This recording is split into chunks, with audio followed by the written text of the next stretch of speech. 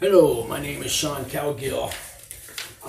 Welcome back. Today's video is all about going to prison when you're over 50 years old and what the medical's like for people over 50 and a little bit about suicide thoughts.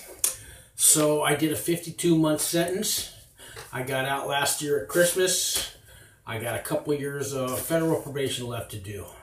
I'm doing these videos to help out the white-collar guy who has to go to prison and is scared. I want to tell you I was scared to death going to prison.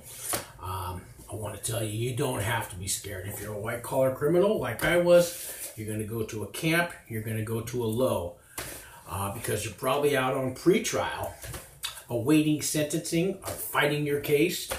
And if you were locked up in a federal detention center awaiting sentencing, you wouldn't be allowed to watch any videos. So most white-collar guys, most I say, get out on a $50,000 bond or sometimes a $100,000 bond that you basically just sign for. You don't put up any money because the marshals will come and get you, and if they want their money, they will, for the rest of your life, find that money. They will attach. They will get their money. So I was on pretrial for 4 years, scared to death. I was going to do 13 years in prison. Then it went down to 11. It went down to 7 years. Finally got a 52-month sentence. There's some programs I took in there, which some of my videos talk about. One was RDAP. I took a year off. I got 6 months halfway house. I did 27 months in the camp at Florence, Colorado, and 6 months in the halfway house. So my sentence got cut in half as far as the time I did in prison. So a couple things I want to cover today is, if you are over 50 years old, will the judge give you any leeway? Does it make a difference? Are there other guys in there I was 53 years old when I went to prison? I want to tell you, the judge doesn't care how old you are. If you are 92 years old, unless you've got medical problems, and you have to have severe medical problems, because they will send you to a medical prison.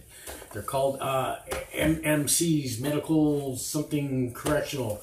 So they have basically, if you are severely, need severe medical attention all the time in nursing home and all that, so they have like a nursing home prison.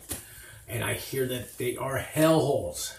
Basically, you go there and you wait to die. The medical system in the prison, in the federal prison system, is really, really bad. You can wait a year, 2 years, 5 years for surgeries.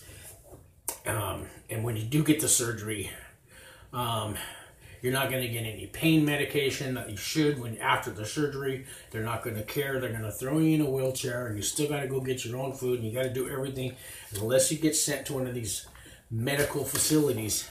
And they're nightmares. They're nightmares. I haven't been to one, but I've heard the horror stories.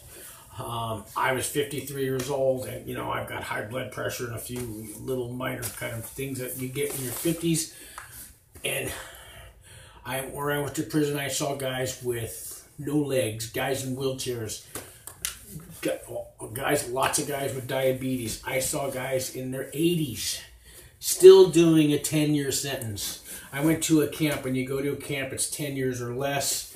If you have 15 years or less, you go to a low. The camps and the lows are relatively safe. Nobody's going to beat you up. You don't have to join a gang. They don't really have gangs.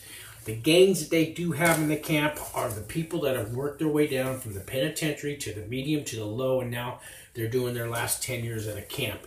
And a lot of those guys stick together, and there's little cliques of them. We maybe had 40 guys in a camp of 500, and you'd see them gather. They kind of run the TV rooms, and I think that's basically all they really run.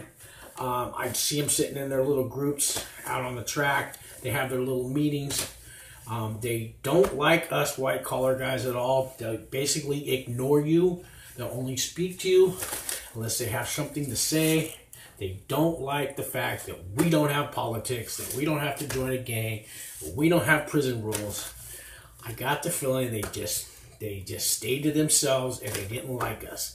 A few of them will talk to you after I've been there a while. Some of the guys would tell me the stories that happened at the pen, happened at the medium, and they hate being at camp. They like those gangs. They like their politics. They like the way prisons run in those places. Thank God I didn't have to go to a medium or a penitentiary. I would not have made it.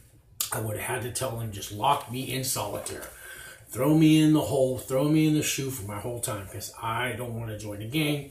But there's no tattoos on me. I'm not hard. And so I did my couple of years in federal prison, and it didn't affect me that way. No, it is prison, and they do take everything away from you. We have no fences, and you can leave anytime you want, but good luck with that. Marshals will find you. So I wanted to say that, well, I want to talk about something kind of serious. Suicide. So I was on pretrial for 4 years, and I thought about suicide. I wanted to kill myself. I thought my life was over. I was already in my 50s. I'm looking at 11 years in prison, give or take. I finally got a plea deal, and I got the 52-month sentence. But I seriously wanted to kill myself. Now, pretrial made me go to a therapist. I knew better than if you tell the therapist that you want to kill yourself, by law, they have to call somebody, and they will come and get you, and they will throw you in a suicide ward. I made the mistake of calling a friend right when I first got indicted and told him I wanted to kill myself. He called the cops on me. I was at a library. The cops came in. They took me out of the library. They brought me to this suicide ward over in Martinez, California.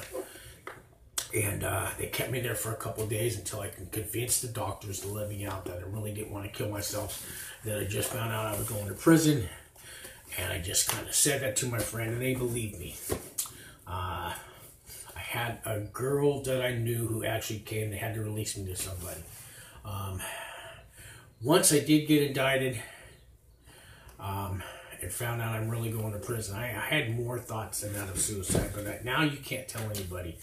You can't tell your family. You can't tell your friends. And you definitely can't tell your pretrial officer. You can't tell your therapist, because these people are required by law to come and get you. And it's really tough. Today I want to live. I want to tell you, if you're having those same thoughts, don't tell anybody, because they will lock you up until you get sentenced. They might put you in a straitjacket. You don't know what they're going to do with you. You can't tell anybody, so what do? Who can you trust? Even a good friend of mine turned me into the cops when I said I wanted to commit suicide. So this is tough. You can leave me a comment down below, and we can exchange numbers. You can talk to me. I'm not going to tell anybody, but I'm probably not the guy you want to talk to about this. Who can you talk to? That's a good question. I went to a lot of AA meetings because I had a drug and alcohol problem. I did that on pretrial. There's people in there you can trust. I wouldn't call one of those suicide hotlines because they're required to come tell somebody too. It's really tough. The thing is, it's natural. When you find out and you're over 50 or you're 60 or you're 70 and you're going to go to prison for who knows how many years, I think it's just a natural human thought to want to end it all. I'm here to tell you, you're going to get through this. If you're watching this video and you're a white-collar criminal, I mean, you probably got a 10-year or less sentence. You might have 5 years is kind of the average for white-collar crimes. You might only get 1 year, 2 year. If you've been indicted, though, chances are you're going to prison. Rarely do I see people get probation, but you can get through this. A campus like going to high school. Nobody's going to want you to be their bitch. Like I showed you this picture, here's a bunch of guys that I knew in prison, all well over 50 years old. And as you can see, there's black guys in there, there's white guys, we're all hanging out together. There's no politics. It's not like you see in the movies of these hardcore penitentiary prisons. Okay, watch my other videos about my first day in prison. You'll find out that a prison camp is really easy. It's actually, there's going to be some fun times. There's going to be sad times. The holidays are rough. You're going to be taken away from your family. If you're a rich stockbroker, banker, lawyer, doctor, and you're used to having a big fancy house and car, and maybe you have maids, and maybe you have lots of employees underneath you, and you're used to giving orders and running the shots, and you're the head of the household, all that's going to be stripped from you. You're going to be just like the drug dealer next to you. There's a lot of drug dealers in a federal prison camp. Now, these are the guys that got caught with a big sack full of crystal meth, but they didn't have any guns, they didn't have any violent charges, and they're put in the prison with you. Then you got the guys who have worked their way down from the penitentiary to the medium to the low to the camp. And you got maybe a third of the people there are going to be your doctors, your lawyers, your politicians, your bankers, your stockbrokers, lots of real estate fraud.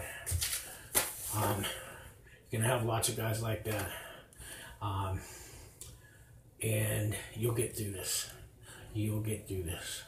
It's not hard to do your time in there. And they give you enough. I'm not going to say there's plenty to do, but there's enough. We had baseball, volleyball, bocce ball, racquetball, handball, basketball, music rooms. I had a rock band. We have guitars, we had pianos, we had drums. We had lots of classes you could take at night. We had church services.